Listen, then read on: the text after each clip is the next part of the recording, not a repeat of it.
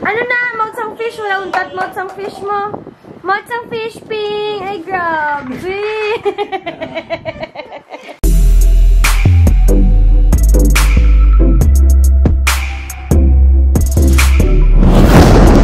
What's up, guys? Welcome back to our YouTube channel. So, for today's vlog, ayan, may hawak-hawak ako na tempura, tsaka ito, fishball. Ayan, may konting fishball. Kasi, pupunta kami ngayon sa studio, magpapa-photoshoot si Sophie para sa 10th month niya. And, eto, nadaanan namin sila kuya, ayan, sa labas ng village namin, nagbebenta ng fishball, tsaka mga tusok-tusok, ganun. And, andyan si Sophie. Ay, ayun si Sophie. Ayan. Ay, yung pa ako kasi nakaharang. Hi! Ayan, tulog yan. Nagising. Ayan, then, si Kuya Gab. Ayan, kumakain din. Dala-dala niya yung blanket na stitch. Ayan. So, yun, kain muna tayo. Tapos, 5 o'clock kasi yung schedule ni Sophie sa photoshoot niya. So, yun, ngayon is 4:30 pa lang. So, may time pa kumain. Ayan. See you later! So, ayan, natulog ulit si Madam. Ayan siya. Papakita ko na lang mamaya yung team niya.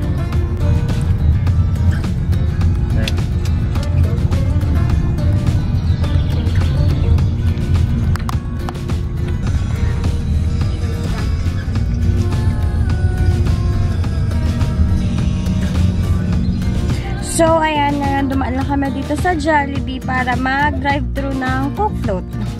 Isang Coke Float. Ayan, kasi nauhaw ako. Wala kaming dalang water.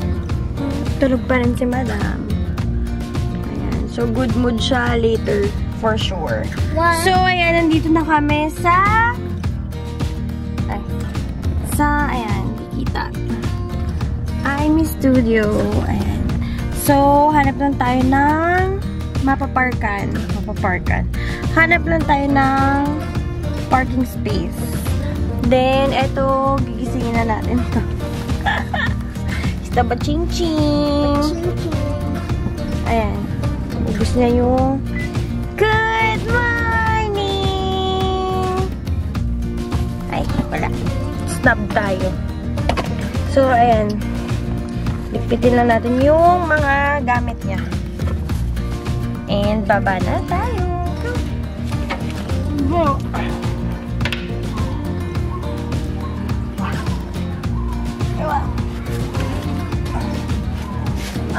Otot. Very heavy. Ako ko sa dipol. Ay, ganda.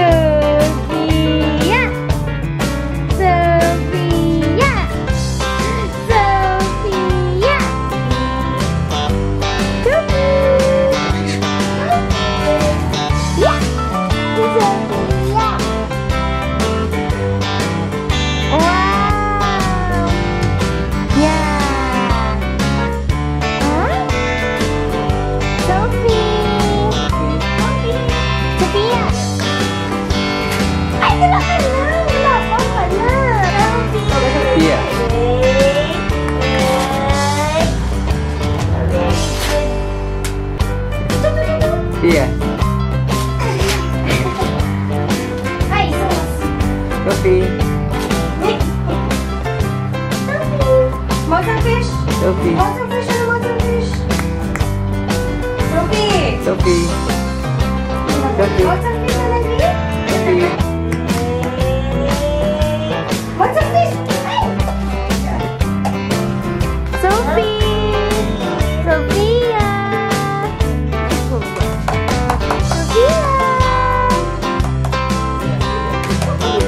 Sophie!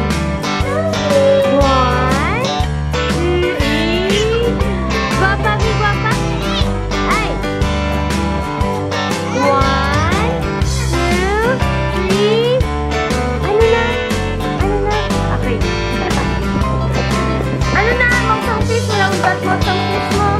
Magsang fish, ping. Ay, grabe. Ay, grabe. Okay ka na? So, ayan. Tapos na kami mga momshi. Magpa-photoshoot. And, ayan na siya. Ginugulo niya na yung mga cups na Starbucks. Ayan. Ayan. Huwag yan na sayang mapunit. Sayang magagamit natin yan. No! Ano na cups? Cups na cups. Sip, sip na your coffee. Dali, sip coffee.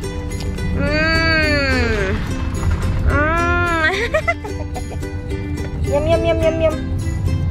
Oh, see? Ay, grabe.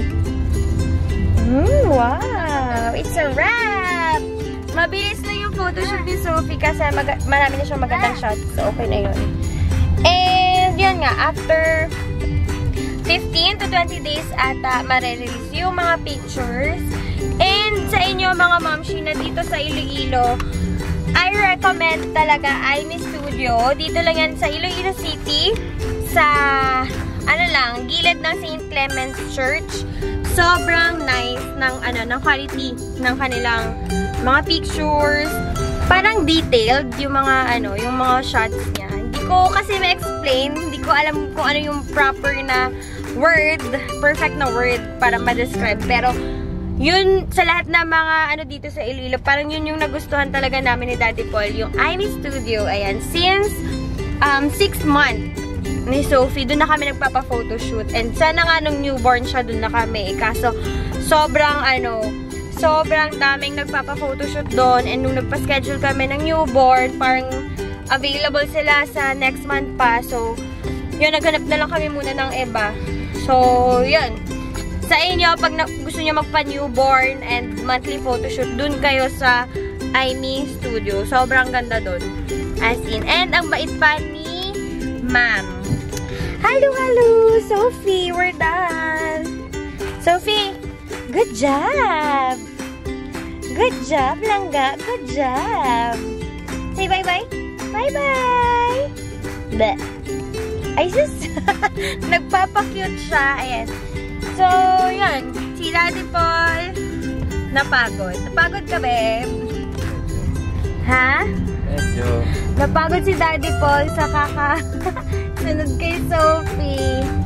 Ayan, kasi sobrang likot. Si Kuya Gab, wala. Ano lang siya.